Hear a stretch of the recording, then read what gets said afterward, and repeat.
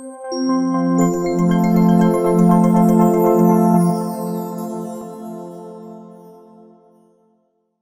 to Radio Pi, everybody. I'm Nick D'Orazio from OSIsoft, which is now part of AVEVA. Today, our topic is shiny object syndrome and how to avoid its pitfalls.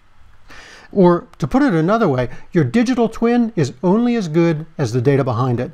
Our guest today has a lot of experience rooting out those pitfalls that come with projects like digital twins and digital transformations. So let me introduce Alan Turner. He's the Advanced Analytics Team Lead at International Paper. Welcome, Alan.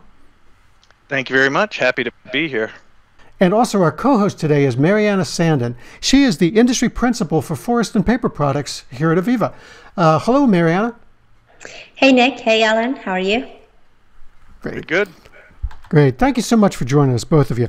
So International Paper, it's one of the world's leading producers of fiber-based packaging and pulp and paper, with 48,000 employees and more than 25,000 customers in 150 countries. So what do you do at IP?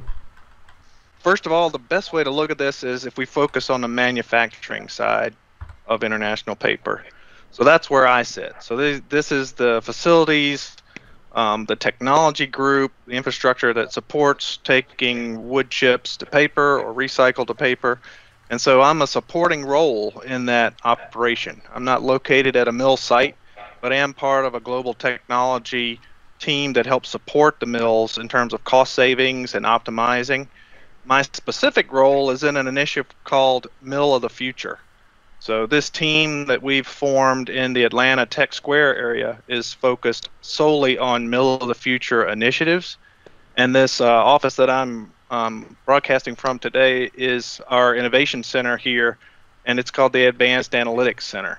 And so that is my role, is to ultimately build this team, this office, and support our mills for cost savings measures associated with data and analytics. So Alan, where did you see the opportunities to fix things were? What was the problem that you decided to address?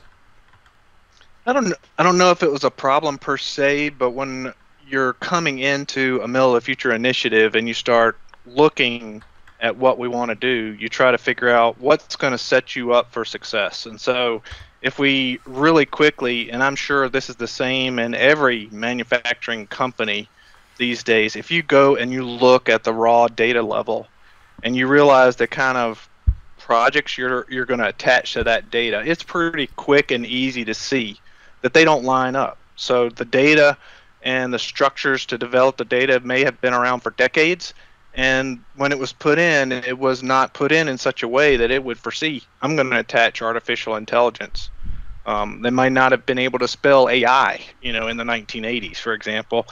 And so there's a disconnect. So if we want to do those initiatives that require this data, we needed to focus on this data. And I guess one of the early ways I envisioned it to, my team and the people that I was interviewing with in terms of IP, talking to them and figuring out where things existed, is I think we could kind of close our eyes and hold our hands out, and we could bump into opportunity. That's how rich the opportunity is to improve our foundational data is. Right, and if I understand, it's been measured. It's in the billions. Is it fair to say it's in the billions, the opportunity for doing things digitally? And is that an IP number?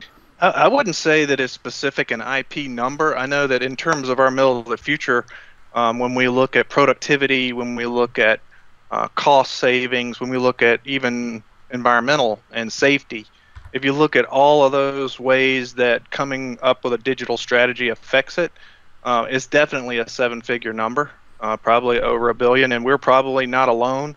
I would think other industries would see similar numbers. It's actually so big it doesn't matter how much math you put into it. It's pretty significant. Okay. So we hear the challenge, trying to do advanced things with old systems. What was your response to that? What do you see as the solution? There's no real magic solution, unfortunately, and I guess the key challenge is to convince the stakeholders that want to accomplish higher technology that we have to go back and fix the foundation or clean up the messy basement, is what I always like to say. Many cases are archives, our data historians are a mess from old tags, stale tags, data that no one really knows why this pi point or something was established. There's so much of that there. We have to go and either put a blanket over top and start afresh, or we have to clean it up. So that would be my answer to that question. Okay. Right. And I just want to add one thing to that. So we need to remember that in the industrial world, we come to a point where you had a plant that was probably acquired from another company, right, that had different standards, different kinds of technology, or that has been growing or adding capacity at different points in time in history, right? So there are some paper mills out there that have been running for the last 120 years. And so back then it was really hard to envision what was going to be possible today and all these shiny objects. I like how you said, Nick, digital transformations in plural, because sometimes it feels like that there is not just one, but several that you can go after. And that's very hard to plan. It was very hard to plan, right? So when we look at the physical assets, I think that the messiness or the unstructured of the data, of the operational data that we see today, is a reflection of that as well. So yeah, so true. Now, and those people who are familiar with the Pi system, they know that data compression is an important part of data integrity. That can affect this as well, right? That's what you noticed, right? I mean, absolutely. It's things we wouldn't ordinarily really think about on a normal basis. You set it and forget it, you know? Back when you set the tag, you set it, but now we're trying to attach things to the data that might like to see more of it, so less compression. And at the time, maybe compression was set up because it was costly for data storage, where now it's extremely cheap and effective. And so, you know, convincing stakeholders that, okay, to put in a digital twin, perhaps we need to run a tool or spend some time checking compression or tag naming conventions. And I really like what you were saying there, is the fact that it's almost like you've bought a house and you're doing something, but when it was built, it's not to anywhere near today's building codes.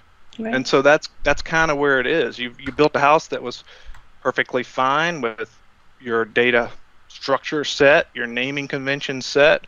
Everybody at the mill knew, and then all of a sudden you're either acquired or change companies, divest some part of your mill, and now you have a different building code, and you have to match those up somehow. And that's many cases in this day and age, with the number of mills that have changed ownerships in the past decade alone. It's a real challenge, but one we have to get through. You know, you can't be successful until we get everything on the same basis, really. So data remediation, I guess, is what you'd call that. Okay. And the cleanup that you're going to do there, I mean, specifically for folks who do have the Pi system, there's one tool that you use for that, right? Can you describe that? Well, there's many tools, but probably the biggest piece, and this was, again, when you mentioned the question earlier about what did I see initially, when I came in, and a colleague of mine, Rick Smith, many people probably know him from Pi World and his contributions there, but he showed me this tool called Asset Framework. And you know, I'm coming in from the operational side, an engineer, not really that familiar with all the nuts and bolts of the OSIsoft platform, and it took about 5 minutes for me to realize this is exactly, if I was going to build something as an engineer and I've got, you know, scattered tools on the floor, I'm going to structure them in some way that I can find them, rename them, and so forth. An Asset Framework just jumped out as, you know, a perfect fit for the kind of mess we're trying to clean up. And so, for sure, I mean, if we call the Pi database or archive our heartbeat, Asset Framework is going to be right around that in terms of giving it rigidity. Okay. If I understand, sometimes, you know, a shiny object project with a lot of impetus behind it, I mean, that can actually be a detriment sometimes. Can you describe that? Absolutely. So think about attaching, you know, artificial intelligence to a platform where you know the data is poor, missing, in error. I think, and you would see this immediately. Say you went for a walk around and walked up to an operator in a paper machine area, and you said, you know what, we're going to implement artificial intelligence to help you run the mill, and maybe they snicker, maybe they don't, but they start talking about some of the data integrity issues that they have. And so the challenge is, yes, we want to, push the limits. We want to try new things. We want to come up with cost savings that has no capital costs. So that's the lovely thing about AI and digital twin. I mean, they're basically man hours and software, but we're attaching it to something that's not prepared for it. And so if you've got a really eager senior leadership team or something that wants to try something, and then we try something, but we're not on a platform that will support it, then there's a potential that will fail. And then it becomes, what happens then?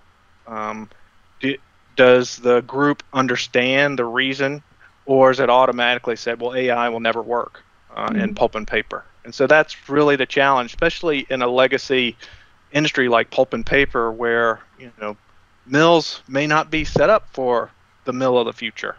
They have possibly a lot of work to get there. And so the challenge is twofold. One is, how do you prepare yourself for potential failure? But then you really need to be specific as to where you try certain things because of the data, the foundational data quality in certain mills. It's very interesting what you are saying, because it's a twofold. So one is how well prepared the organization is to adopt these new technologies, especially AI. And two, how good is the data that is going to feed this new technology? And because of my role, I work with other customers around the world, and I do see that there are some that are really eager to get it done, get it right, but they're just putting in automation. And well, you'll get there, right? It's good that you have that. Right. You'll get there. You're not quite there yet. And then we have seasoned customers in data technology, like International Paper, that the organization is changing. It's a cultural change. But then there is some groundwork that needs to be done for these things to work. So yeah, it's not only technology. Definitely a cultural change needs to happen. And that's why you have to be very selective where you try proof of concept projects. You can't just pick one and go with it. You have to really have a lot of forethought. Okay. There were some things that you were able to do to kind of get more buy-in this time around. Can you describe that process? Well, I read a lot. So one of the books that I read a couple of years ago was really eye-opening. In one part, they were talking about how Lockheed had the Skunk Works division set up, right? And so, Kelly Johnson, leading that, had this mantra of "show me," right? So instead of arguing whether something was worth doing or not, okay, show me, prove it to me, And so I had that same kind of mantra. So let's do something. Let's show people what could be done. And in another case, in a number of cases, that's what we've done with this team. This thankfully strategically focused on these type of initiatives. So we've got a group that can build some prototypes and show a subject matter expert or a mill engineer what could be done. And kind of like Wizard of Oz, don't look behind the curtain because there's duct tape and Tinker Toys and string. But on the outside, it shows them what could be done. And I think this is going to happen once you can show someone something tangible that they could use and see how useful it is. Then you start to gain that engagement from the people that might be avoiding this whole transformation in the first place. So what were you able to show them this time, initially that got so much attention? Probably the best example is really just over a year ago, our team was traveling with a group of subject matter experts to audit a mill. And before we left, we talked about, keep your eyes and ears open for pain points.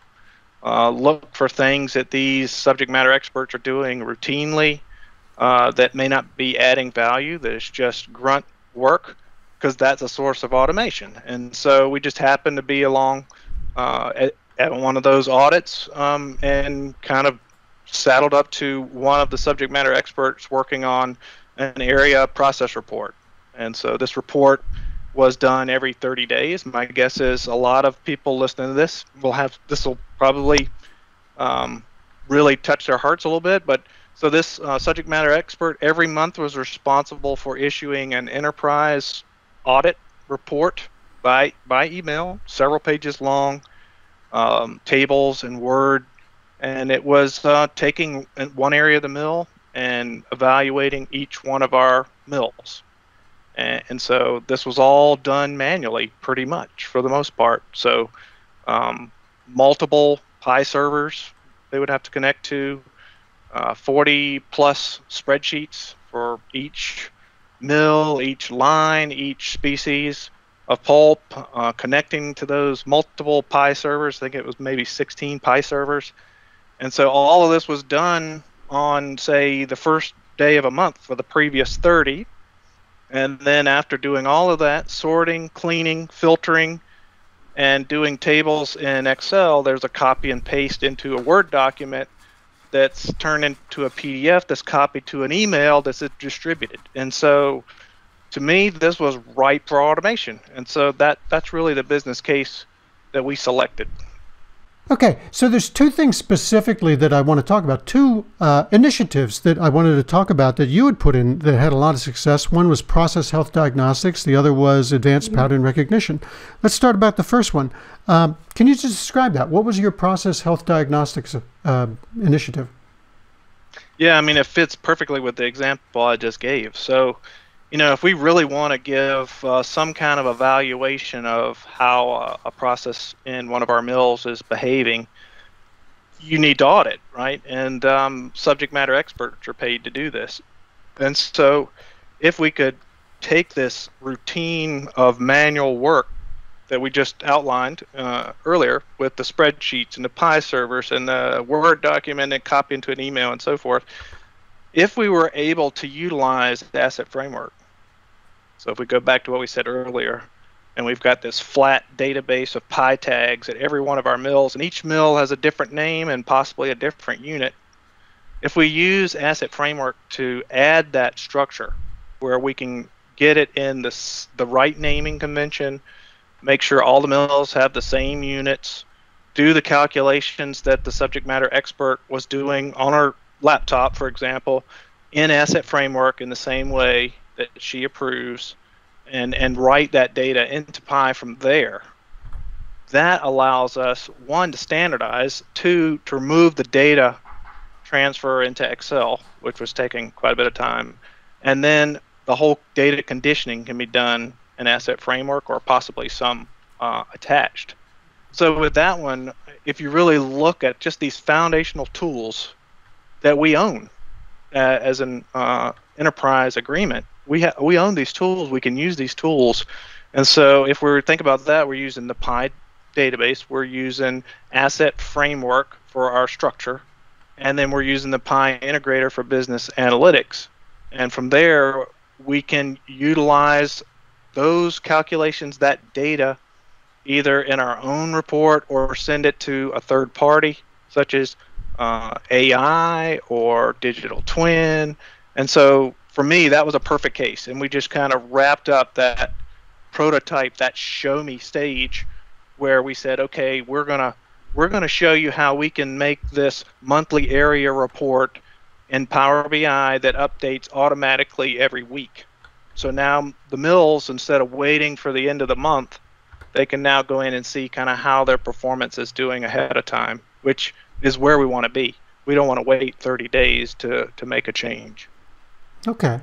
And there's another initiative that involved advanced pattern recognition and third parties that were grabbing your data, your vibration data and whatnot. Can you explain that? Well, I mean, we can talk even general. I think, what I keep having to remind myself and others is that if you look 5 to 10 years from now, we are going, as an industry, we are going to have, whether we like it or not, more wireless sensors added to our facilities than not. And so we have to be prepared for what are we going to do with that data. And vendors in that realm, a lot of them like to sell the sensors, but the game is for the service. So taking that data from the sensor, promoting that it's wireless and maybe even has a cell connection, and we're going to take that data in the cloud and give you insight back. And that's a great short-term concept. Long-term, as an owner of the data for the asset, I would like to have that data, the raw data even, not the condition data.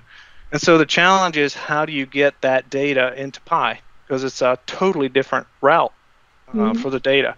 And that's what we've seen in a number of initiatives. One is the one you mentioned, where we have, say, a vibration signal, and then it gets conditioned and gets manipulated, analyzed, and put back in some way, shape, or form. And we have to require, as a user, if we really want to get big data, we have to require that be put back into our data lake or data warehouse, which we call Pi. And so that's really a challenge. And one, people may underestimate how you get that data back, how you keep the time series nature to it, that it's the right time stamp from when it was taken and conditioned and put back. How do you, one of the issues we're dealing with now is, how do you deal with bad quality? How do we set the attribute in the Pi tag that it's good or not? Some vendors do it, others may not. And so it's just opened our eyes that this is an area where we're going to have to develop some standards as a company on how we deal with this, because it's only going to become more popular to have these type of services and sensors. And I mean, and the end result of all this is there's some things that you can bring to the attention of these subject matter experts. You're using some AI software, but it's not going to do you any good unless you can close the loop and bring it back into Pi so that people can see these recommendations that are coming from these advanced systems. Is that the end result of all this? I guess the way I think of it is, at this point, I don't think we can handle the potential loss of value by saying that data adds no value.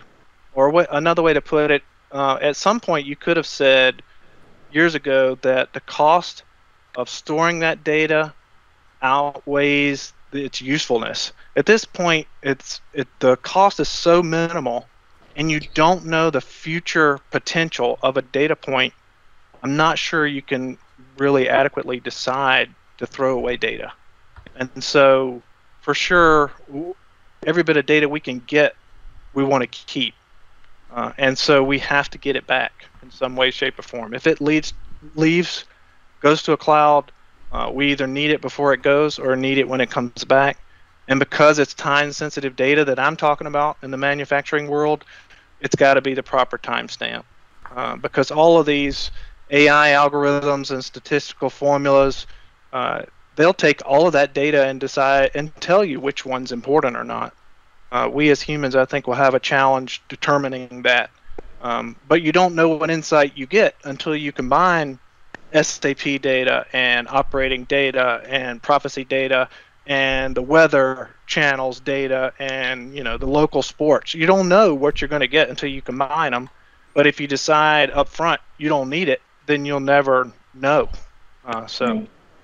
You're mentioning something that I think it's very important.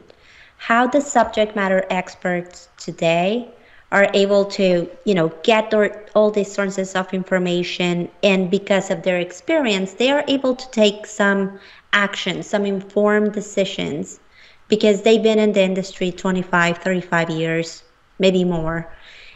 And the fact that we're using today digital technologies to create data models that can give us some of those recommendations, what I've seen is because this expertise is starting to go out from the mills due to retirement.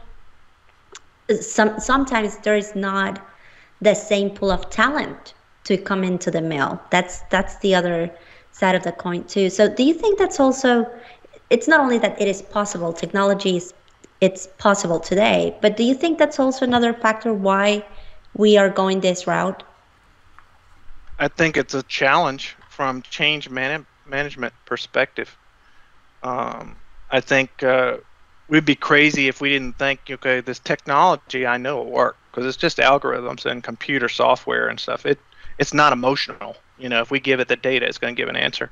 It's the people side that is going to be, in many cases, whether something is successful or not. So, I mean, perfect example, our mills, and probably every industry is the same, but our mills are filled with 30-year international paper employees.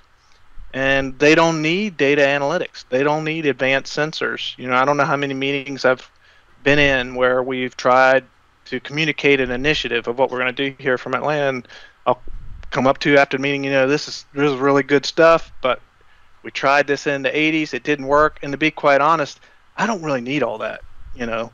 And so, but that's precisely the challenge. You have to say in a nice way, you know, I get it. You know, you've been a long employee.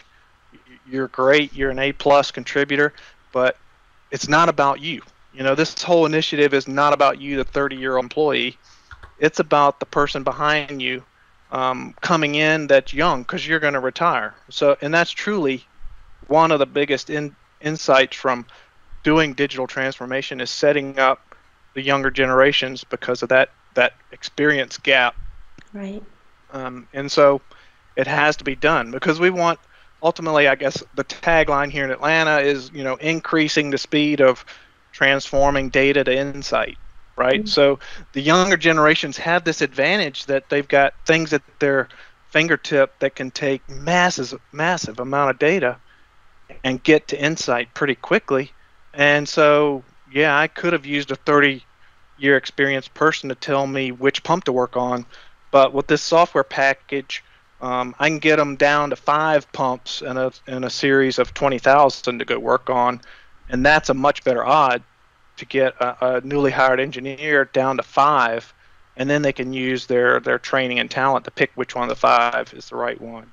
And so it's an interesting challenge we face, and a really good time for computing power to be as cheap as it is. Right. Okay. It's a fascinating story, because what you're talking about is basically get the foundations right, and let's not focus on the shiny objects. And but it's a great lesson, I think, for everybody. Anything that you want to add? Yeah, I would. I mean, I think this was in my presentation from last year, but I love Michael Jordan's quote where he says, you know, get the fundamentals down and the level of everything else you do will rise. And that's exactly what you're saying. I mean, if we can, and maybe it's AI and digital twin that gives us the motivation, it gives us the relational currency to work on these foundational tools that every person in IT knows we should have been doing 10 years ago. But now we can say, okay, we're going to do AI, but let's work on data compression and data quality and naming conventions.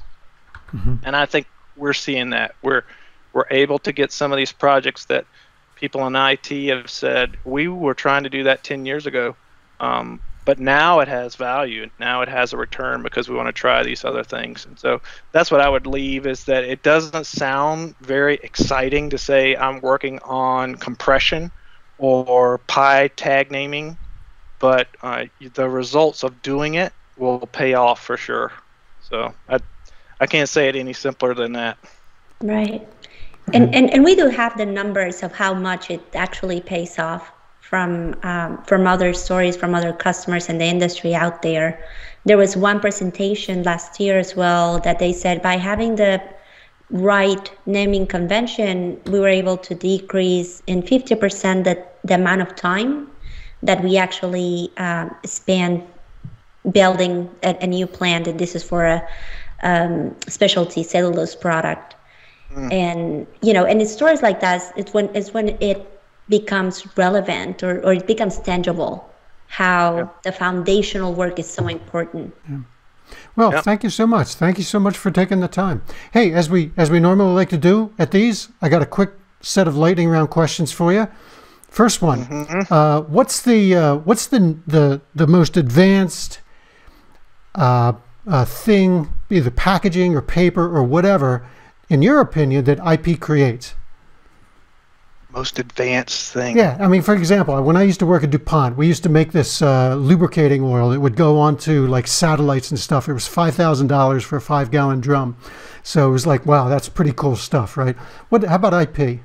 Anything come to the top of your head? I don't know how I think it's advanced in my opinion, but you know, if you're into the tech world, this is not going to be that advanced. But when we were putting together this office, I toured our design studio for Containerboard in Memphis, this consumer product facing group, and I was just blown away that this product we're making in some of our mills, how much design goes into making boxes and so forth. And so I walked through there and got to see the CAD and the 3D design and laser cut boards just to make like an avocado box that you might see in a Costco or a Sam's. There's a tremendous amount of engineering in there. So when next time you walk by and you see those boxes that have the stacking capability like pallets and the handles and they're rugged and you know you could probably pull your car up on top of those, that is pretty advanced in my mind. When you think about it, it just comes from wood fiber. Oh, cool. And now I forgot to ask you, are you an engineer by degree and training? I am chemical engineer with a pulp and paper degree, actually. And you've had management roles. What would your advice be to people who are in engineering who want to go into management? I would think I would just say the biggest challenge or the thing to keep in mind is that you might have to do less and think more. And so a lot of engineers have something they're really, really, really good at. And so once you get into that leadership role, you may have to do a lot of soul searching to get rid of that thing that you're really, really good at. Because when we're stressed, we tend to focus on the things we're good at and not the things we should be doing. Okay. Well, since you are an engineer, do you have a memento, like a broken piece of gear or a fried motherboard or something that you keep in your office just for old time's sake? I've got the old compact version of the Palm Pilot. I bet that thing would actually boot up. I'm trying to think. I would think that's probably it. I like to keep my old Nokia phones because I remember that. And actually, probably my most treasured thing was when I got the BlackBerry and could type emails on that little keyboard. So I keep those, and one day maybe they'll make it. I don't know if you're familiar with Cracker Barrel Old Country Stores, but I kind of joke with people about things that are old and mean things. I mean, one day there'll be a BlackBerry hanging from the Old Country Store. There's probably one already. Yeah. Okay, so are you downtown or are you at a production site? Where are you? I mean, when it's not during the pandemic, where are you normally located? Yeah, so I'm broadcasting from really our brand new innovation center in Tech Square in Atlanta. So we're right on the east side of Georgia Tech's campus. Okay. So I am not in a manufacturing facility, but one of the nice things about being here is within a 2 to 3 to 4 hour drive, we can be at a number of our facilities. Okay, so I got to ask you this because this is something nobody outside of operations has an appreciation for. In all the operating areas you've been in, what's the coolest view you've ever seen? Because I remember I was at a sodium plant once. It looked like something out of Dante's Inferno. It was incredible. How about you? I would say probably the most breathtaking view I've ever had. If you could say that with pulp and paper, this is an interesting discussion. But in Brazil, I went to, at the time, it was the world's largest single-line production facility. So I went to the top of the continuous digester in that facility. And the continuous digesters are normally one of the taller vessels when you look at a pulp mill. And the interesting thing about that mill in Brazil is that when you go to the top of the digester, not only is it alone, so you're on a very tall, it almost looks like a rocket when you drive up to the mill. So you're at the very top. But in Brazil, when you look around, because these facilities are normally in forest with cloned trees, you pretty much can see all of the mill's feedstock in a circle around the mill, and you could see the eucalyptus trees in various stages of growth. And to me, that was pretty interesting to see. That's very cool. That's very cool. Okay, cool. So one last question. So you're invited to speak to a school, to the school kids about career day. What do you tell them that you do for a living? First of all, with the generations that we are now, they want to know about the environment, I think. And so the first thing I would tell, even when I'm recruiting younger engineers from Georgia Tech or NC State or other campuses, the fact that this industry has and always will be a renewable industry. We just did a lousy job of marketing it back in the 70s, 80s, and 90s. But we're a renewable product, very balanced in terms of our chemical use. We drive a lot of energy from our plants. So we are sending green power to the grid. And it's a renewable product. Everything we make can be recycled. We're one of the biggest recycle consumers and producers in the world. So it just, to me, when you tell them that and you speak to someone who likes to solve problems, which is an engineer by trade, it just seems to fit really well. Mm-hmm. That's cool. Okay, good. Well, thank you so much, Alan, for presenting today. We've been talking to Alan Turner, Advanced Analytics Team Lead at International Paper. Thank you so much, Alan. My pleasure. It was great to be here. Great. And Mariana, thank you so much for joining us. Thank you, Nick. Thanks, Alan. Great talking to you. Great. Hey, now, if you want to follow up on this or learn any more, you can go to the URL that you see on your screen right now. This is just basically a white paper called The Paper Mill of the Future. Take a look at that, and there's some other things there as well to tell you more about what people are doing with sensor-based data in pulp and paper.